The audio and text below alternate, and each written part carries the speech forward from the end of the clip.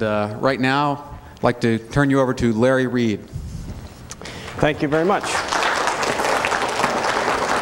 Thank you. I may work my way up to that podium in a little bit, but at first, or to start out rather, I can hardly spit that out. I have something on the overhead that I want to share with you.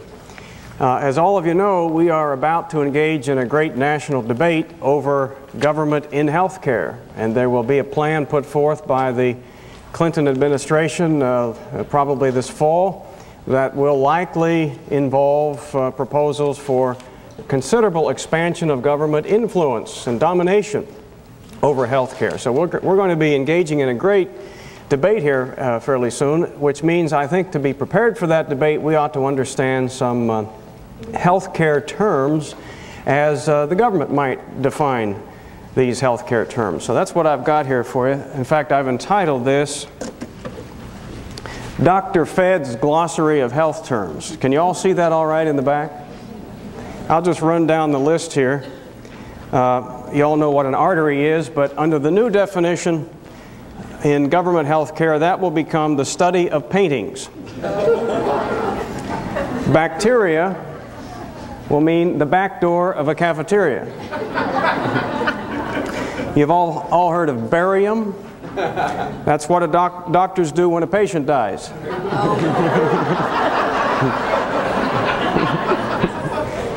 Bowel, the new definition is a letter like A, E, I, O, or U.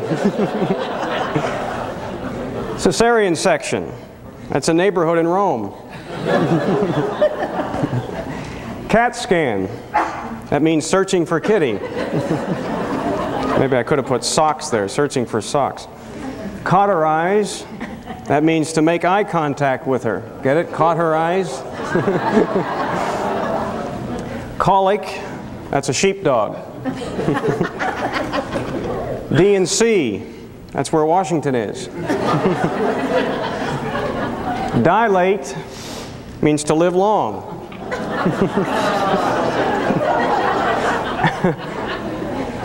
An enema is not a friend. That has a double meaning, doesn't it? Fester means quicker. Fester, fester. Genital is not a Jew.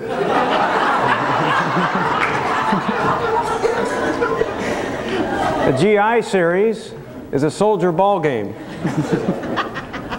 Hangnail, that's a coat hook. Impotent means distinguished or well known. Impotent. Labor pain means getting hurt at work. Oops, I don't want you to see these too early here.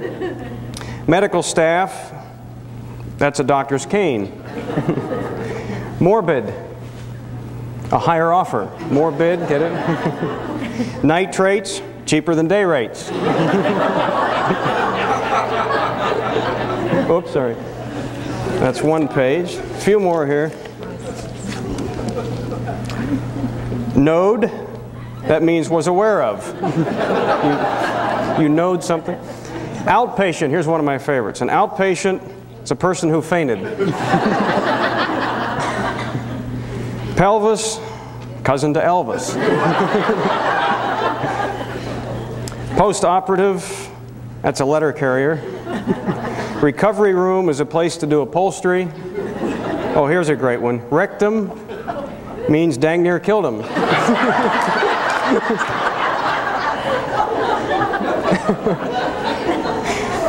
Seizure, that's a Roman emperor.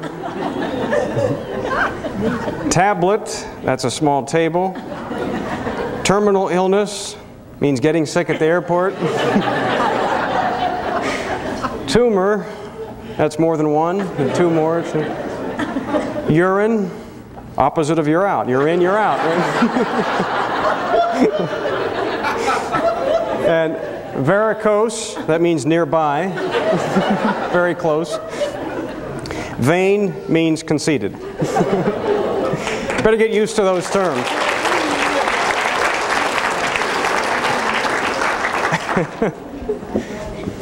Okay, with that as a preface, we will try to solve America's healthcare crisis.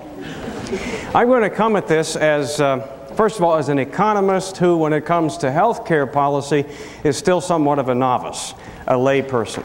And if all I can do this morning is to get you thinking in a certain context, to raise certain questions that may not be raised in the forthcoming national debate, then maybe I can put you ahead of millions of Americans who will not know what to ask and not know how to analyze forthcoming proposals.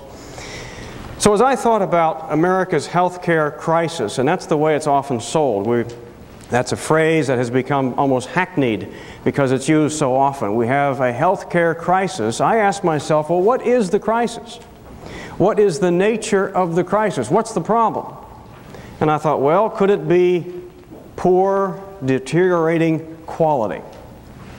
How many here would argue that that's what's happening to American healthcare? That that's the crisis, that the quality of care in America is poor or getting poor or poorer, it's deteriorating. Gee, I see a few nods, but and I can see, I bet you're thinking of certain particular instances which in most cases I can trace to some other bad policies that are producing that as an effect. But by and large, when compared to the rest of the world, would you say that our health care is deteriorating or that other countries are surpassing us, that people are leaving America to get treatment in other countries? No, it's quite the opposite, isn't it? As a matter of fact, when it comes to new drugs and new technologies and medical advancements, in spite of many regulations that are preventing some of these from happening, we still lead the world, don't we? People are still coming here. In fact, I've given you an article that talks about Canada a little bit from an interesting perspective. We're often told that the Canadian system of free and universal care, national health insurance, is something that we ought to emulate. Well, that little handout plus the book that Winston held up, this one, 20 Myths About National Health Insurance, will explain why that is not the case. In fact, the article I gave you points out that the Premier of Quebec, Mr. Bourassa, where did he go for his recent major operation? Not to his own nation's free and universal system. He came to the United States. I think that speaks volumes about their system. We still lead the world in many medical areas.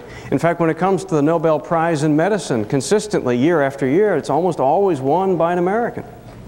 So I don't think that if there is a healthcare crisis that it is poor quality or deteriorating quality, except in a few isolated cases that may have their own peculiar explanations.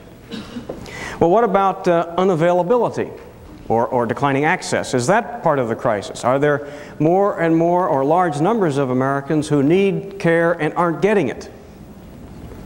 Well, maybe, but do you think, has that reached crisis proportions? Do you hear of people who need surgery but are being denied that surgery in America? Are those instances commonplace or becoming ever more common? I don't sense that that's the case, and I suppose if I had spent some time digging up some numbers, I could have documented that for you, so I'm really appealing to kind of a gut feeling here. I don't sense that that's the crisis in America. In fact, 88% of American hospitals are organized as non-profit institutions, 12% are for-profit, and all of them, except a good number of charitable cases, most doctors do that. I believe it's illegal, in fact, for a non-profit hospital to deny someone needed care. So I don't think that that's the problem. I don't think that there are... When was the last time you heard of long lines of people in America? You hear about this in Canada and Great Britain where they've socialized medicine. But have you heard about 8-month waiting lists in America to get a gallbladder operation? No, it's just unheard of. And I suspect that that's an intolerable condition that most Americans, if confronted with, would not stand for. But it is commonplace in much of the rest of the world. So I don't think that it's unavailability yet either. I don't think we have waiting lists and long lines and people needing surgery and being denied it. Maybe there's some things we can do to improve access, but I don't think that any problem in that area today is a crisis. Well, what about cost? The cost of health care. There we could probably make a pretty good case that something's going on, something needs attention. There I would say, yes, I think there is, if not a crisis, a problem to some degree or another. It's probably becoming more acute. I could buy that, and judged by from some of the nods in the audiences, that most of you would recognize that as a problem too. Whether or not you'd call it a crisis is maybe a subject for debate. But it is true that health care costs have been rising at about twice the general rate of price inflation, as measured by the CPI, the Consumer Price Index. So some people may look at those numbers and say, well, that indicates something's wrong. There's where the problem is. The cost is getting out of hand. It's rising at about double the rate of general price inflation, which then should lead us to ask some questions. So as you can see, I'm just sort of strolling through this step by step to determine what is the crisis, what's caused it, and what might we do to address that. Why has this emerged as a problem? Healthcare costs. What makes healthcare costs rise? Well, I've got 3 or 4 things here I want to throw out to you as suggestions. What makes healthcare costs rise? The first point I'll give you is something that affects everybody and everything, and that is general price inflation. If healthcare costs are rising about twice that of the Consumer Price Index, then by definition you could say that about half of healthcare costs increases are attributable to general price inflation. About half. Well, of course, we could get into a discussion of money and credit and the Federal Reserve and talk about where all that comes from, but I think you sense that that's an economy-wide problem, and it stems from the fact that there is a single monopolist when it comes to the production of money, and he's not doing a very good job at that. That's called the federal government with its deficits and its paper money and its Federal Reserve System. So there's one contributing factor that accounts for perhaps half of the increase in healthcare costs. Well, what about declining supply? That does cause prices, all other things being equal, to rise for any commodity. If its supply is declining for some reason, and all other things remain equal, that tends to push price up. Is that a factor in healthcare costs rising? Well, I see some say yes, some say no. I'm going to argue later when I talk about some of the problems in healthcare that that is a factor in certain specific areas where there have been restrictions placed upon supply. That's a cardinal rule of economics. Anytime supply is restricted, supply declines for whatever reason, all other things being equal, that tends to put upward pressure on price. So I think that yes, that's a factor, and I'll give you reasons why a little later. What's another reason why prices or costs can rise? How about rising demand? Rising demand, all other things being equal, can push prices or costs. After all, costs are somebody's prices. They're the same thing in a sense. That can push prices up. Let's examine healthcare. Have we had features or characteristics in the healthcare economy that have led to rising demand? I think so. I'll give you several examples. One is the desire for more and better healthcare. The desire for more and better healthcare that springs from our ever-rising incomes. You hear people complain when they talk about this healthcare crisis. They say, isn't it a shame that in Canada they spend less of their GNP on healthcare than in America? And the fact that we spend more suggests automatically, it's prima facie evidence that we are spending too much. But keep in mind that as nations become wealthier, as people become wealthier, they do tend to spend a higher portion of their incomes on health care. How much do you think per capita they spend on health care, or as a portion of their income do they spend on health care in Uganda? They don't have time to think about that. Right? They're too busy scraping by just for many people there for bare subsistence. As a people become wealthier, we shouldn't be surprised that they decide they can afford and want to spend more for the avoidance of pain and for longer lives and for better health. Okay, so I think we've had rising demand in part because we've had rising incomes as a people. And we seem to want to spend more, because we have more, to take care of our health. That's a factor. Another one would be another reason why demand has been rising is that because of tax and other policies I'll get into in a moment, many times in the healthcare economy you have people spending other people's money. There's an awful lot of that, isn't there, in the healthcare economy? Third-party payments. In fact, do you know that now nearly half of all the dollars the health care dollars that are spent in America are spent by government, whether it be Medicaid, Medicare, or other health-related programs. Half of all almost half, it's like 48, 47% of all health care dollars spent in America are spent by governments, federal, state, or local. Well, by definition, even if you are a fan of all of those programs, by definition, that's somebody spending somebody else's money. And another cardinal rule of human action and of economics is, as Milton Friedman has put it, nobody spends somebody else's money as carefully as he spends his own.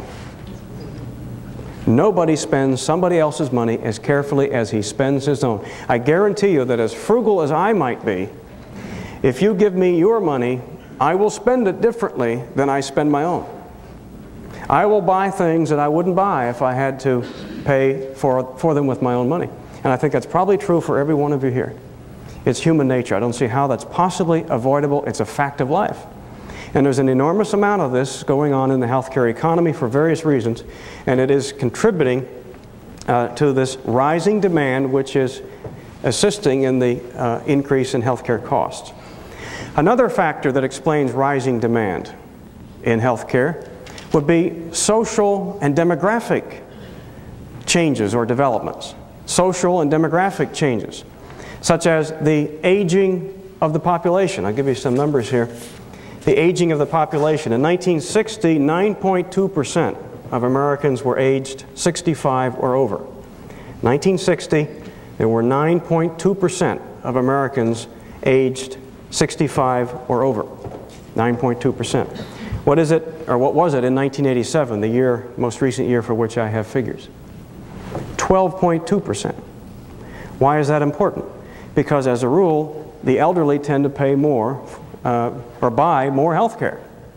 The aging of our population is a factor in rising demand. Also in America, another feature in explaining rising health care demand is that we spend much more to help the elderly or to help premature babies, people that in many other countries would simply fall through the cracks. We spend enormous amounts of money, and I'm not saying that that's bad, I'm just observing it. That's a subject for perhaps another discussion. But we spend enormous amounts of money on premature babies and the elderly, the extension of life, sometimes with little regard for the quality of life. But that is a factor that it helps explain rising demand for health care. Another factor that explains the rising demand, the last one I'll give you before I move on, would be regulations and mandates. Regulations and mandates. I don't want to get into these at the moment because I have them organized in another chunk of this talk, but for now I think I just simply want to identify the fact that there are growing numbers of regulations coming from all levels of government, mandates coming from all levels of government that have contributed mightily to the increase in demand or the increase in cost for health care. Okay, moving along. Having said all that and identified cost as, if there is a health care crisis, it's probably primarily, if not exclusively, a cost phenomenon. Now I want to raise this question. It seems to me that if we want to solve this problem, there are basically, maybe this is oversimplification, but I don't think so. I think there are essentially two paradigms that we can consider embracing. Two paradigms, two systems, two directions that we can go in to address our health care crisis. One is to follow or try to develop market solutions, try to generate market solutions to health care problems, keep the market in charge or enhance its ability to resolve these health care problems. Or we can go the government route. And there's a range of ideas that have been thrown out on the table under that heading, from national health insurance, which preserves some elements of the private sector, all the way to socialized medicine, in which case your doctor becomes a government employee, as they have in Great Britain. The market or the government, of course you might say, well, isn't there a third paradigm, some mixture of the two? I suppose you could say so, but I don't think that's a new paradigm. It's just a combination of one of the other two. Usually a very unstable combination. In fact, in market after market, if you decide, well, let's have a mix, let's have a little bit of socialism and a little bit of free enterprise, invariably that seems to put us on a path toward ever more socialism, because each intervention by government that tends to cause problems becomes an excuse for the next intervention. So I would argue that there really are two paradigms and an unstable third, perhaps, that is nothing more than some combination of the first two, the market or government. Let's take a look at government in healthcare. Again, we're going to be debating this as a nation. Not only the high school debate teams in the fall, but the entire country is going to be addressing how much government do we want in healthcare. And there will be proposals in Washington to give us enormous expansions of government. In fact, as the Clinton plan is taking shape, it seems to be revolving around a managed competition plan. I'll get into that in more detail. And what is the criticism coming from a huge chunk of the Democratic Party already, led by Pete Stark of California?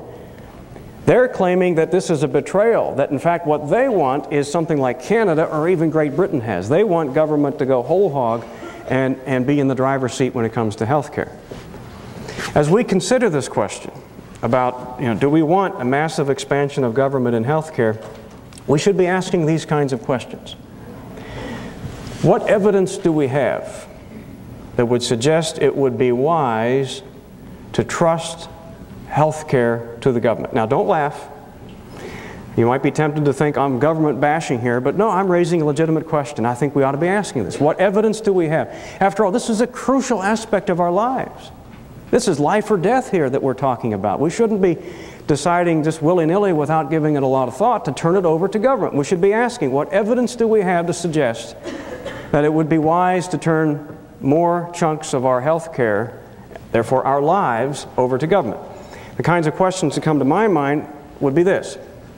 Well, is government an expert in cost control? Do you think that's unreasonable to ask? I mean, that's why we're getting into this big debate, because everybody's saying cost is the problem. We need cost control. All right, is government an expert in cost control? Not the last I heard. I'll let you answer these, by the way. I'm just rhetorically raising these questions, but I think they should be asked. Does it manage its budget well? Before we ask it to manage the national health budget, or your personal health budget, or any hospital's health budget, we ought to ask, does it manage its budgets well? How about this? Is government in the forefront of generating medical advancements? Is government in the forefront of generating medical advancements, medical achievements? When you think of great discoveries and achievements in medicine, do you think of bureaucracies or do you think of free people?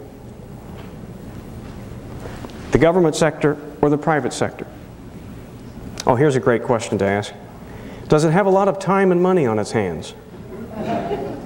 Because this is going to be a costly endeavor. They're already talking about the potential of massive tax increases to fund this new national plan. We should be asking, as taxpayers, not just as people who are interested in solving the health care problem in this country, does government have a lot of time and a lot of money on its hands? Another question.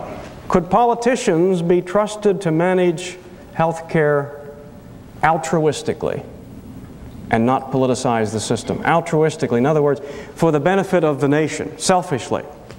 Can we trust them to manage and direct health care or set up bureaucracies that will do it this way, that will do so altruistically? In other words, thinking of you.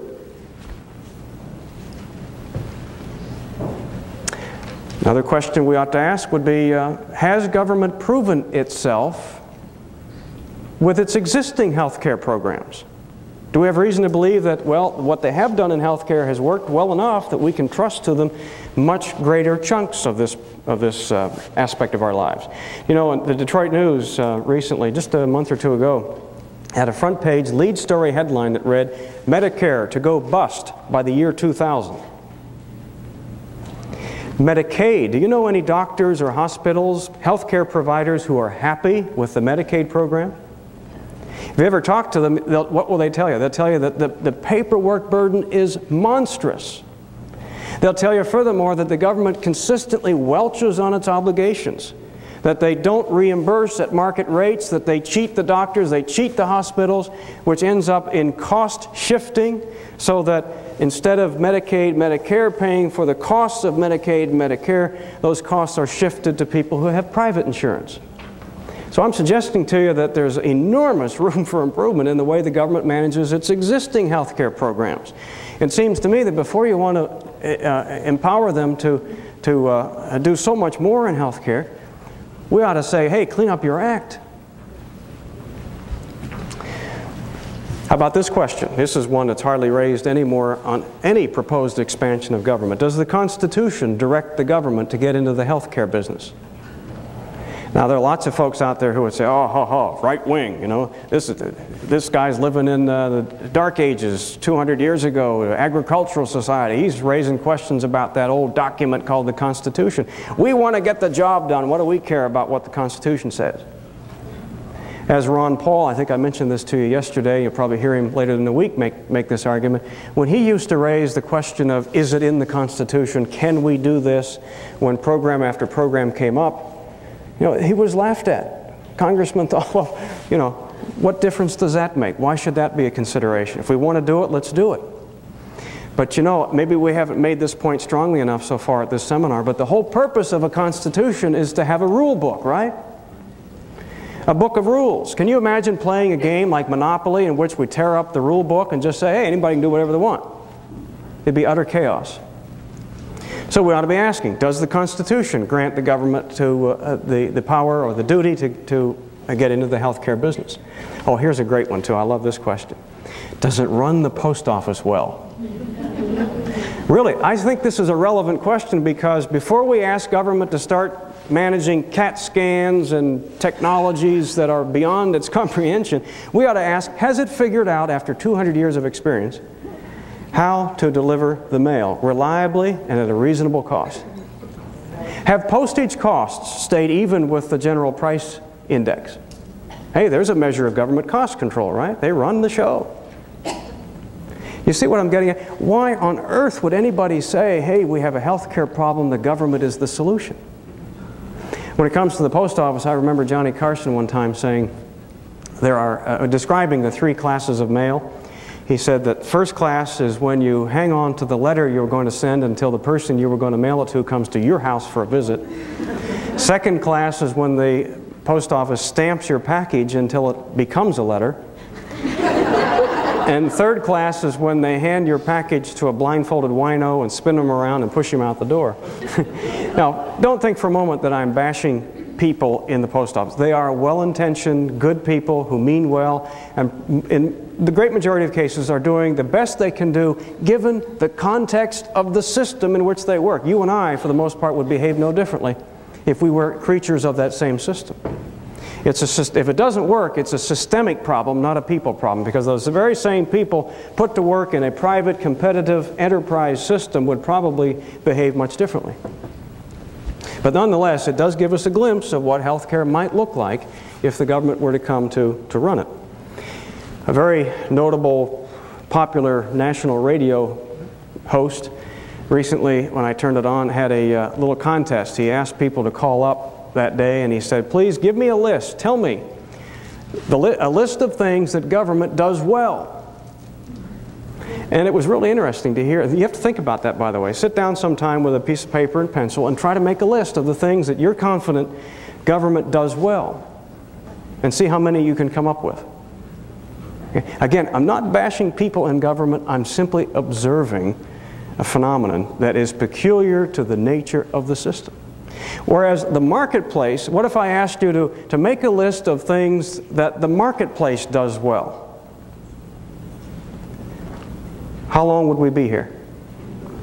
They make pretty good pictures, they make good tablecloths, tables, screens, projectors, they make cars, they make televisions, refrigerators. It's an endless list, isn't it?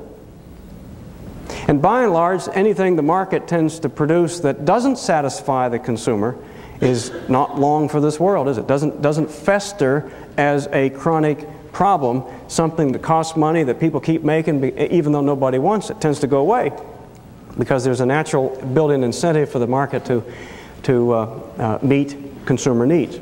Well, enough said about the government, raising those questions.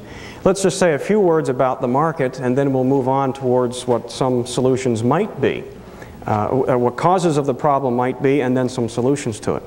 What about the market? Why does it tend to be a mechanism that produces the greatest good for the greatest number?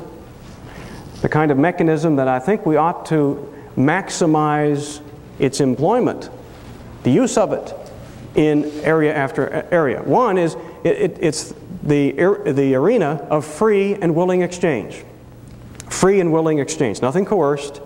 And as a result of that, you tend to get what you want, and you want what you get. And you tend to get what you pay for. I think that's true even in a socialized system, by the way. People say in Canada, well, health care is free. In fact, I visited Russia several times, and they used to tell me, the tour guides, how wonderful it was that if any of us got sick, we could get free health care. And I heard about Russian health care, and I thought, well, it's proof again, you get what you pay for. I think that's true even in socialized arrangements. Well, furthermore, in the marketplace, or when the marketplace governs, there is competition, which tends to evaporate the more you have government in charge. Competition, I think we all understand that's a healthy thing. Supply and demand regulate prices instead of political edict, so we don't have long lines, we don't have goods that aren't there. Supply and demand regulate prices. And furthermore, our life is depoliticized. Activities are depoliticized. Milton Friedman has put it this way. He said, can you imagine if automobiles were a government commodity, produced by a government monopoly? What would that engender? Well, you'd probably have, after all, car production would have to compete with everything else in the federal budget, right? It would only be allocated so much, and it would have to compete for farm subsidies and foreign aid and all sorts of other things the government does. A private car firm doesn't have to think about those things. It makes cars. But if it's part of the government budget, it has to compete for all these other things that politicians want to spend money on. All right? And if that's the case, it may be shortchanged at any given time. Well, back to the car example.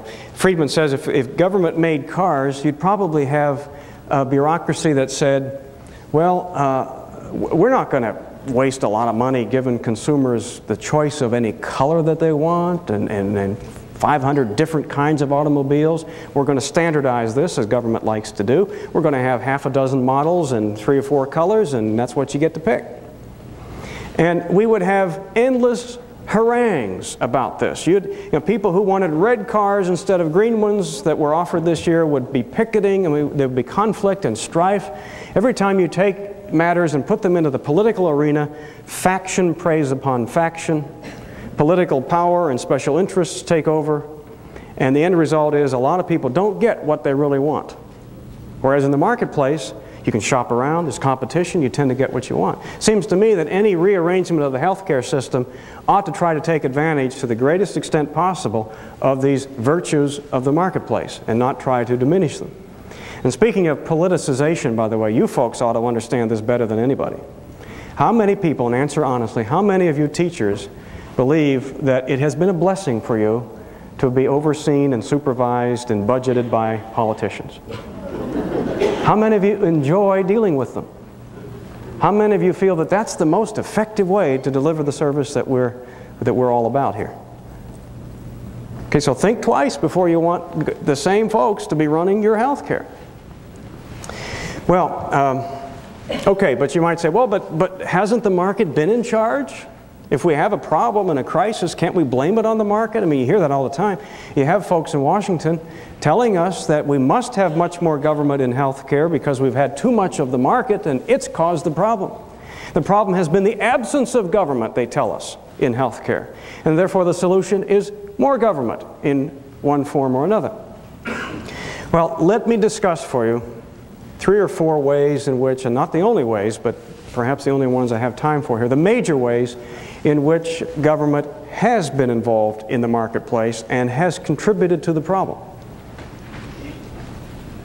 First way is its reimbursement policies, which have essentially been, for many, many years, cost plus. Cost plus reimbursement, especially prior to 1983. What do I mean by this? Now, and keep in mind, the government's reimbursement policies, how it pays for the health care it buys through its programs, is going to have a major impact on the marketplace.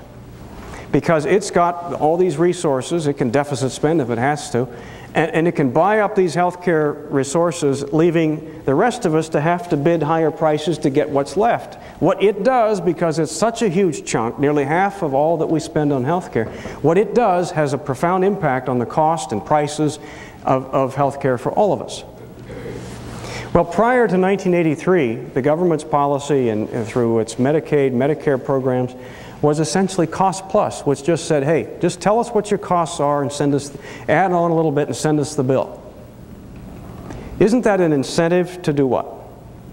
To raise costs. Find ways to pad your costs, because there's this outfit out here that just says that just send us the bill, we'll write the check. Cost plus reimbursement. By itself would have contributed to health care price inflation. Well above, I'm sure, the general price inflation. In 1983, that policy began to change, by the way, but I don't think it did so for the better.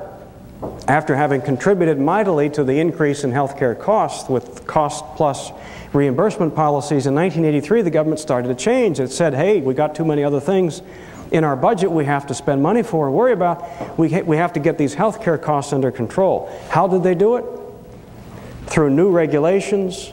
First, what is known as the DRGs in Medicare, diagnostic related groups, where they try to come up with this kind of like cookbook medicine, saying, well, this is what we will pay, here's what a gallbladder operation is worth. Various mechanisms that also require, price control mechanisms that also required vast new expansions of paperwork, utilization review committees, and all sorts of time-consuming and expensive mechanisms upon hospitals and healthcare providers. This was succeeded in the later in the 80s by RVS, Resource-Based Relative Value Scale, a kind of comparable worth scheme for doctors. The Heritage Foundation has described this scheme, this regulatory scheme, which came about, I think, in '86 or '87, as the most dramatic expansion of healthcare regulations in the history of this country. Massive new costly regulations, all designed to try to deal with the earlier problem that largely government's own reimbursement policies created. These things have been a factor. We've already had lots of regulations in healthcare. We cannot claim that the market has been in charge, that we've had an absence of government, and therefore the only solution is more government. A second intervention by government that has skewed the healthcare marketplace relates to tax policy. And this really has its origins in the Second World War, when we had price and wage controls on many things. And many employers, facing controls on wages, how much they could offer, and yet competing in the labor market, had to try to attract workers. They decided, well, if we can't pay more in wages because of the controls, we'll throw in health care benefits as a way of competing in the marketplace. So health care benefits, employer provided, became something we sort of take for granted today. They're so commonplace. They weren't before the 1940s. Before then, typically almost everybody took care of their own health care needs. It wasn't something that the employer provided, but largely as a result of wartime wage controls, employer-provided health insurance emerged. And shortly thereafter, the IRS rendered a ruling that said that employers could count health care expenses for their employees as a deductible expense. In other words, employers, when they pay $1 for health care on behalf of you, they get $1's worth of health care. But that same tax advantage was not passed on to you. In other words, you as an individual, when you go out into the marketplace and buy health care, whether it be health insurance or actual health care, you're spending not pre-tax dollars, you're spending post-tax dollars, right? Dollars on which you've already paid taxes. When you add state and federal and local taxation, the average American's paying about 43 cents of every dollar he earns in taxes. What that means with regard to health care is that if you've earned $1, you can spend 43 cents of it. All right, now when an employer buys health care, because it's deductible, he gets $1's worth of health care for $1 that he spends. For you, you've got to do it with post-tax dollars. What kind of an incentive arrangement does that set up? Everybody wants to look for a way to have their health care paid for with somebody else, with pre-tax dollars. That was a vast encouragement to employer-provided health care. All right? Well, that's going to have pros and cons, but one of the dramatic downsides of this is it distances the user of health care from the cost of health care. It establishes this principle of third-party payment. It means that you as a user of health care may not ever really know exactly what this stuff is costing that you're asking for more of. And when that's the case, you tend to want more of it. And by the way, you know, it's very expensive to have third parties handle, especially the smaller medical bills. You know, I mentioned to you yesterday that in Michigan we've had 0 deductibles for state employees. Well, and for every $25 bottle of pills, it probably costs $50 in administrative expense. Wouldn't it be better if we had a system that in which you were empowered to pay at least the smaller medical bills out of your pocket, rather than some third party? I just want to plant a seed because I'm going to suggest to you in a moment how we might do that. But tax policy has shifted us in the direction of third-party payer, sometimes first dollar, and certainly low deductible policies, health insurance policies, because that's what makes sense economically. You get socked if you pay for it in post-tax dollars, but you get not subsidized because it's your money, but at least it's favorably treated if it's purchased with pre-tax dollars. Well, a third way in which government has interfered and helped to cause this problem we're talking about is its regulations. I mentioned this earlier and said I'd come back to it. I want to give you several examples. One I've kind of given you already, the DRGs, the RBRVS, these costly paperwork burdens that every doctor can go on and on about and tell you how they're really raising his costs that he has to then pass on to you. But there are other ways, other regulations. How many of you are aware of certificates of need? This is a state regulation. And I'm sure you have them in Texas. I shouldn't say that. Some states now are moving away from them, so maybe you're one that's done away with them. But most states have certificate of need regulations, which says that before a hospital or even a nursing home can expand its facilities, add beds, add a new machine or whatever, it must receive approval from some state-appointed board. Now, the intention here was, well, hey, we've got these costs going out of control, and so the way to do that is to make these institutions get approval before they can add to costs, which is another way of saying adding to supply. Okay? Since when does adding to the supply of something raise its cost? That usually is a way of helping to control costs. Now, there have been many studies done, including one from Northwestern University that has been quite revealing, indicating that the verdict of certificates of need is not a good one. In fact, they have actually contributed to rising healthcare costs. They've not controlled them for at least a couple reasons. One is they stifle competition between healthcare providers. They stifle competition. And secondly, by denying sometimes capital acquisitions, they deny the economies of scale and the efficiencies that can come about through such purchases. Now, many economists far more qualified than I am in this area have begun to document this, and it's a major reason why states are beginning to withdraw from these regulations. But for years, they've been a major factor in raising healthcare costs. Another example would be state-mandated health benefits. Boy, you're going to love this. Every state now has these. These are required coverages that state governments have said health insurers must include in their policies. If you're a health insurer, you want to sell policies in this state, you have to include coverages for the following things, whatever state governments have decided to include. You know, by the way, in 1970, there were only 30 of these state mandates across the 50 states. Some states, therefore, didn't even have any. It was a freedom of choice in the health insurance marketplace. Only 30. How many are there today? Over 1,000. 1,000. State-mandated health benefits. The list is long and getting longer. Some of them sound more reasonable than others.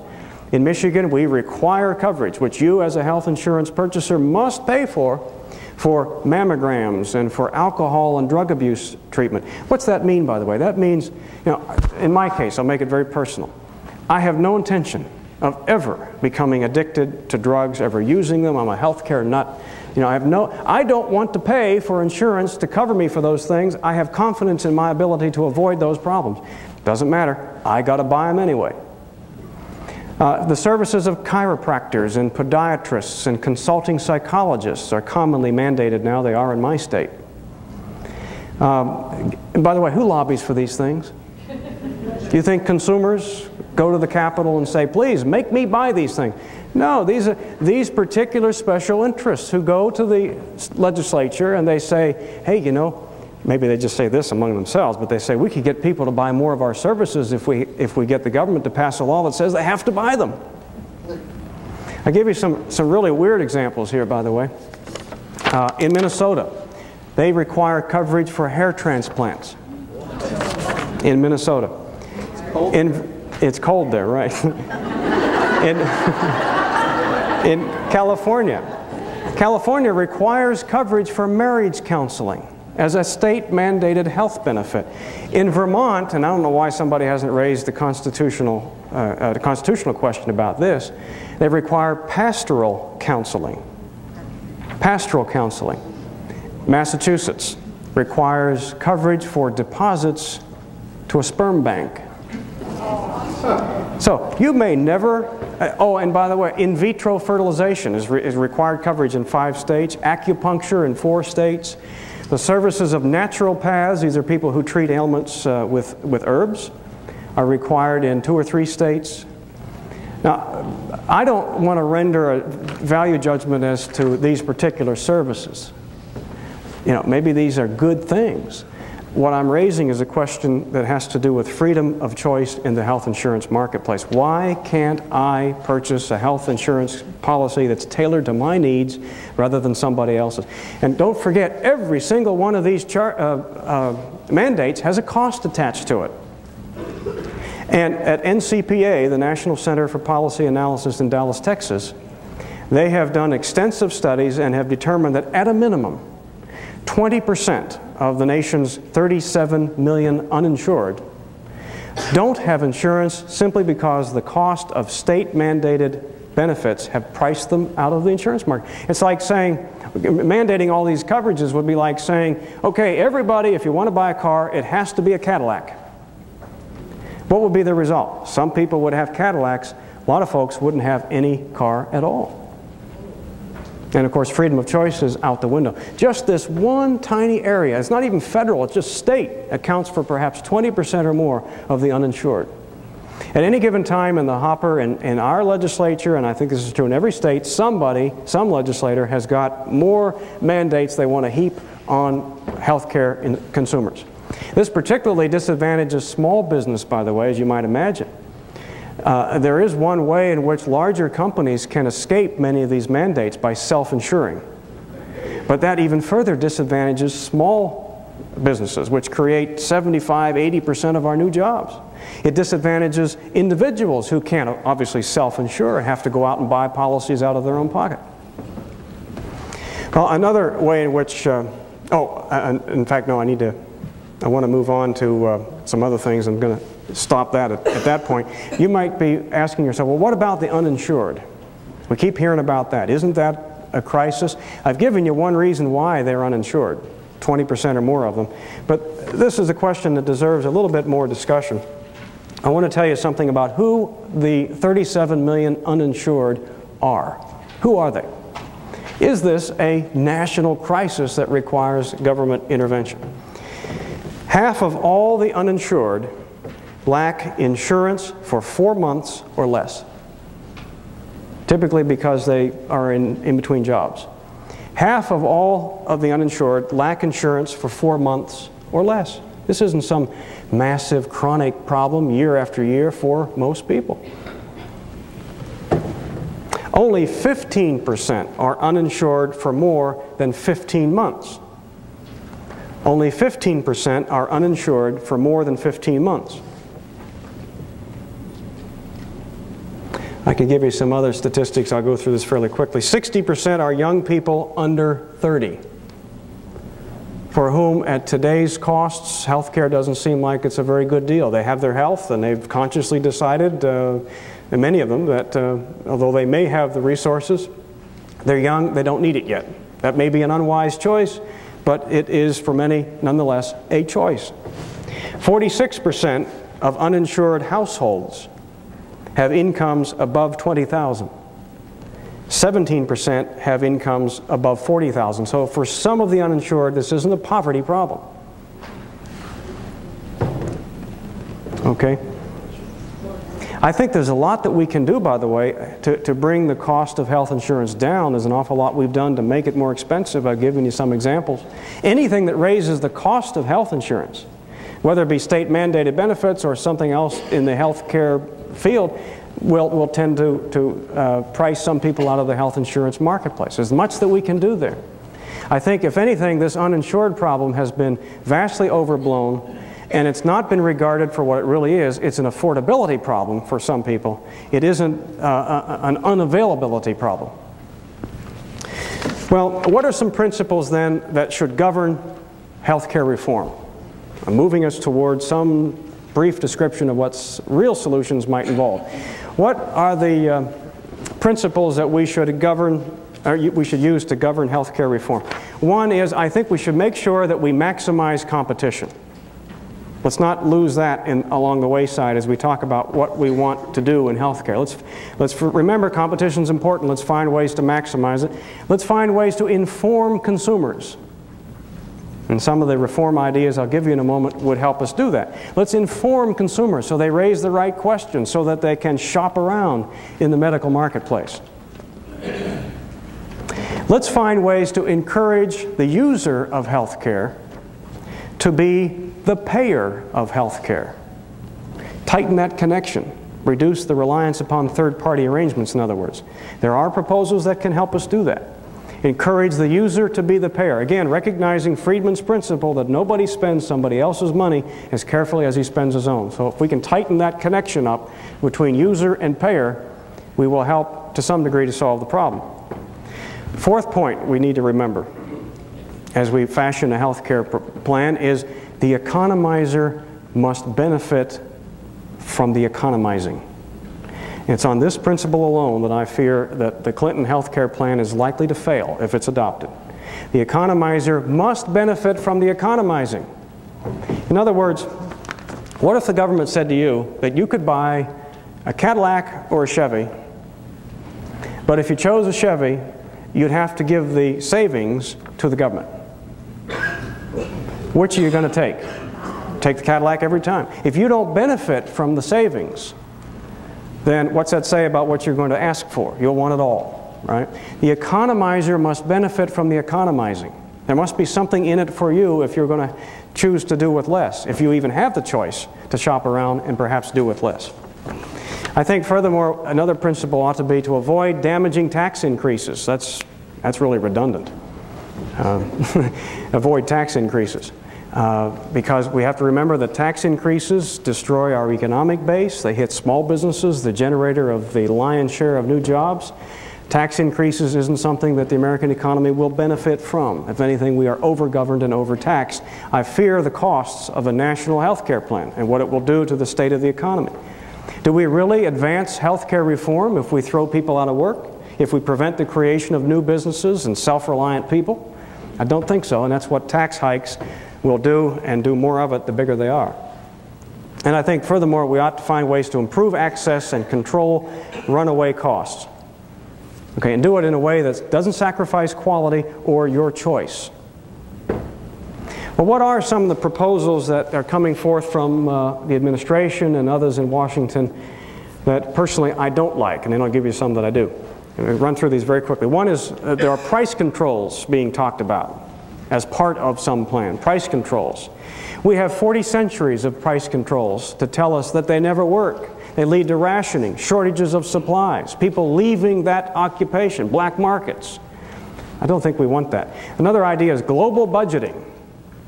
The Clinton administration is talking favorably about this, where they say, well, we're just going to add up all health care spending, put a ceiling on it, and say that's the most America can spend on health care, which is another way of imposing, ultimately, rationing and price control.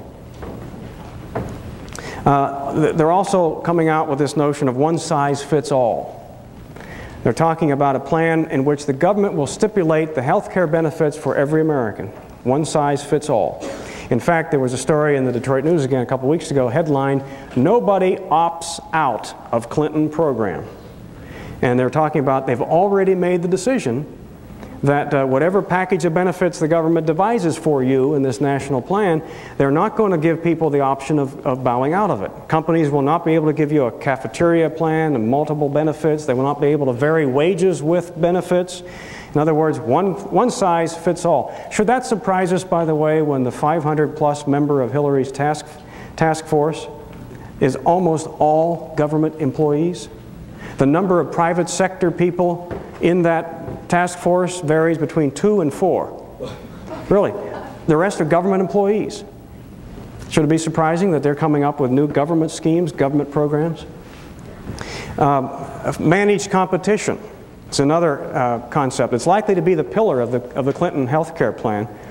Managed competition means they're going to take maybe a state at a time or perhaps by region, and they're going to say that we're going to have a national federal health board of some sort, or regional boards, and in these various regions they will make sure that private insurers come to them before they can offer insurance to you, that they meet all these government stipulations for this one-size-fits-all package, and that somehow that's going to control health care costs, but by limiting your choices and putting government in charge of what you get and what you don't.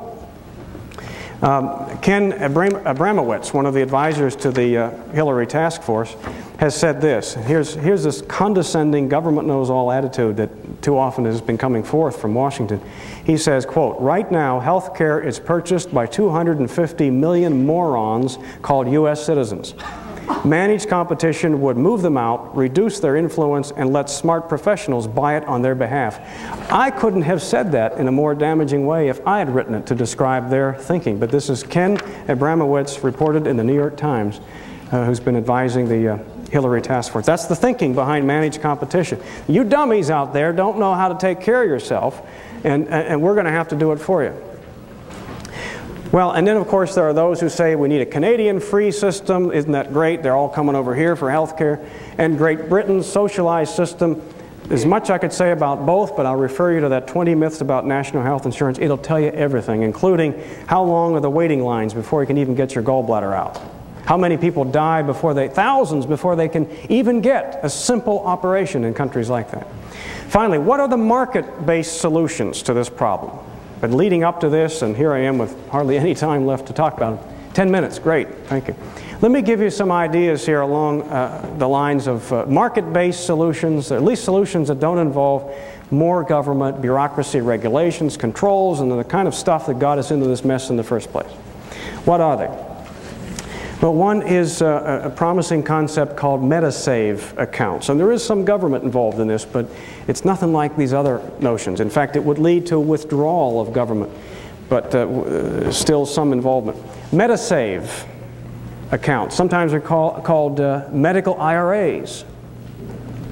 Medical IRAs, patterned after the individual retirement accounts. How would these work? Well, right now, the average employer in America is paying for the average employee, on average, $4,500 in health care costs for that person and his family. $4,500. Under the MetaSave concept, employers could take, say, $3,000 of that. I mean, the numbers are, whatever you want to pick. They could take $3,000 of that, deposit it into this MetaSave account, which would be under your control, like IRAs are, invested as you choose. And you would then use those funds to pay the smaller medical bills under $3,000 a year, which means that the other $1,500 that employers are paying, currently up to $4,500 on average, they could use to simply buy catastrophic health insurance that would cover the expenses above $3,000. The vast majority of Americans' health care needs in any given year could be handled by the MetaSave account monies. Okay, and you would be in charge of them. You would be empowered. You would withdraw from that fund. And by the way, it would be portable. You could take it with you, so in between jobs you're not without capability of purchasing insurance to tide you over. That would help solve part of the uninsured problem. The point is, you would be empowered to spend your money. Okay, reduce that third-party payment influence. Now, maybe it's even more clearly seen if you're self-employed. It means you as an individual could put aside, and this would be tax-free incidentally, and the benefits in it, as it grows, it would grow tax-free. You could put that aside for medical expenses so that you could handle those smaller medical bills. That would allow you then to buy health insurance that had very high deductibles. And everybody knows that that's a surefire way to bring down premiums. Today, the average deductible is about $250. If you could raise that to $3,000, $4,000, because you've got a MediSave account that allows you the wherewithal to take care of your smaller medical bills yourself, you could enjoy enormous savings on the catastrophic health insurance that you buy. And you can do that without a bureaucracy, no new department of MediSave accounts required. It's a bookkeeping entry, essentially. And there's a debate among the free market community about this, those who favor it, as to should we allow people to use those MediSave account monies for things other than medical care. I'm one of those who would argue, yes, maximum freedom. Let people, if near the end of the year they decide, wow, I had good health, I didn't have to spend as much this year as I have put into that account, I can take it out, this year's MediSave monies, and spend it for something else. I'd let people have that choice. The economizer could benefit from the economizing, which would cause people to think, well, do I really need that other bottle of pills? Do I need this extra run to see the doctor? Okay? That in itself would do a lot, I think, to restrain health care expenses and would assist literally tens of millions of Americans in taking care of this problem. What's another market-oriented reform that we ought to be pursuing? Roll back those state-mandated benefits. Why on earth are we talking about a massive expansion of government and health care when we know, obviously, that if we rolled back many of the existing encroachments, we could help solve this problem? Instead, what they're talking about in Washington is literally superimposing upon all this costly stuff, all these existing regulations, a new body of government and government regulations. I'd say let's deal with the problem as we've created it to date, and part of that means rolling back these state-mandated health benefits. Allow insurers to offer no-frills, basic policies if that's what people want, or allow them, if they want by free choice, to load it up with these Christmas trees of benefits. Another aspect of reform involves liability. My lawyer friend Bumper may disagree with me on this, I don't know. I think if we were there are a couple ways to handle this. One is you're all aware of the problem of enormous damage awards that end up being factored into the costs of health care. That's largely due to the costs of what is known as non-economic damages, pain and suffering. I don't think anybody would argue that government should limit what someone is entitled to in the way of economic damages, of actual costs that they had to incur because of someone's negligence, such as lost wages, actual medical expenses. They're entitled to that. But when you get into this area, nebulous area of pain and suffering, I believe it's not an expansion of government, but a limitation of government to put parameters around the law and say no more blank checks, no more arbitrary, out of the air $1, $1 billion settlements. I mean, we're going to put some parameters to the law in this nebulous, difficult to define pain and suffering thing, okay, which might mean putting caps on it at some arbitrary level. Another way, and maybe a more fundamental way, is to reintroduce and enforce exculpatory clauses, which we've largely done away with, I believe, where I could go in to and contract maybe with a hospital, with an insurer, and say, in advance, I promise that the most I will ever sue for, if some harm is done to me, is actual monetary damages and some ceiling amount of pain and suffering. I mean, how on earth can insurers insure for something if there's this vast area that they have no way of knowing in advance what it could end up being? $1, $1 billion, who knows? These are totally arbitrary and extremely costly. Liability reform is needed. Medicaid vouchers. It's not the end of the road, but it's a solution, partial solution that might assist us in with getting government out of this field. It's kind of like a privatization of Medicaid. For those who are of low income, at least for the time being, until we can fashion a truly market solution to these people and transit from here to that market solution, private charitable organizations, what have you, why not have Medicaid vouchers in which instead of paying the costs of medical care for the poor, they simply are given a voucher which they can use to shop around and in the private marketplace buy private health insurance. It's a more cost-effective way of doing it than we now do it with government and its Medicaid program, although I don't think it's ultimately the final answer. I would like to see government out of medicine altogether and the creation of more private charitable activity to care for those who need some assistance. And well, I'm going to leave it at that so I can give you time for questions because I'm already over.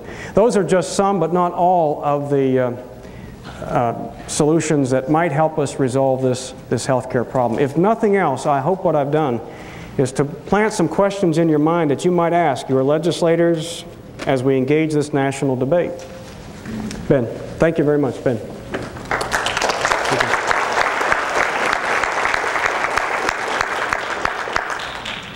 How significant is the control over that I believe it's the AMA over the supply of doctors and the licensing and all that? I've always had the opinion that not as many doctors exist as would exist, and there isn't the grade of doctors. Can you comment on that, please? Yes, I'm glad you brought that up. In fact, remember when I kind of rushed through that list of the ways in which government's involved, that was the one I skipped. But I'm glad you brought it up. Occupational licensure, which the American Medical Association, of course, has championed for years. And if they had their way, they'd tighten that up even further. Friedman and other economists have shown time and time again that occupational licensure has the effect, if not the actual original intent, of restricting the supply of people in a profession and therefore raising the cost of those who are lucky to get there. And that happens in a number of ways. There are healthcare practitioners in doctors' offices or in hospitals who could do more than they're presently allowed or licensed to do. But by licensing, they're restricted from engaging in that activity. The end result of that is to raise costs. The AMA is very much a kind of doctors' labor union. It functions that way. It restricts the supply of physicians and therefore raises the price. And by the way, where do they get their power? I would argue very strongly that the AMA isn't entirely, or at least it doesn't derive its influence entirely from the marketplace. It derives it from its influence over primarily state legislatures. It has a very cozy relationship with most legislatures and has been in the forefront of devising laws, regulations, licensing restrictions, medical school entry requirements that have the effect of limiting those who can get into the profession or can practice. But they largely derive their power from what they've been able to convince state governments to do on their behalf. Yes? What's the likelihood that any of these free market approaches to the problem will ever get to the table, or is this simply going to be something that's going to be cooked up and delivered by Hillary Clinton and Democratic Congress?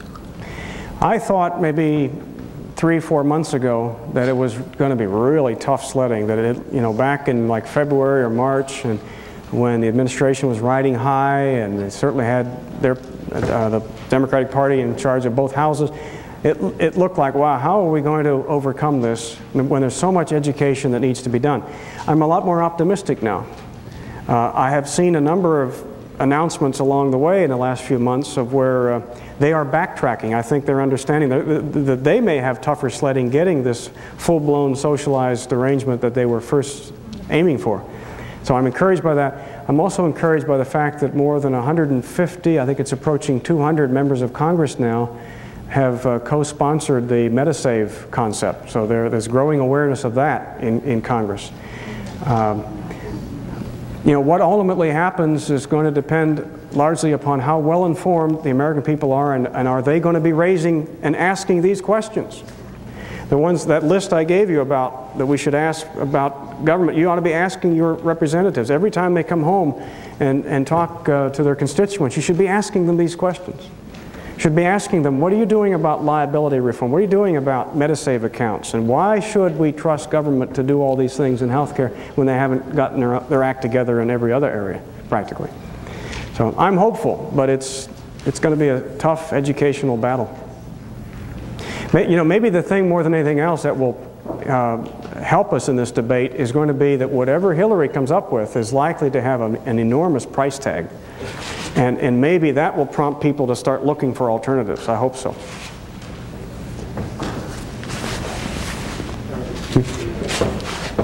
One more? The federal government has been running the Veterans Administration health program for a long time. The federal government has been running the Veterans Administration health program for a long time. Yeah. What are the results of that? What does that forebode or foretell for a major government expansion? Oh, very good question. What about the Veterans Administration, veterans hospitals? I mean, there's a case where government's been in charge. You know, veterans who are delighted with the veterans hospitals, they make movies about how bad they are. One right here. Okay, you may have had a very good experience. You may have had a very good experience, but I don't know that that's the rule.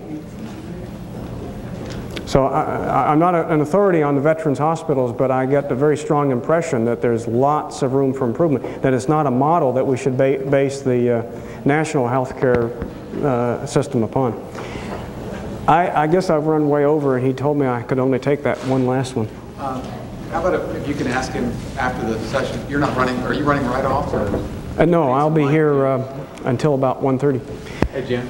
Thank you for being so attentive on a subject that can be often technical. Thank you. Thank you. Thanks very much.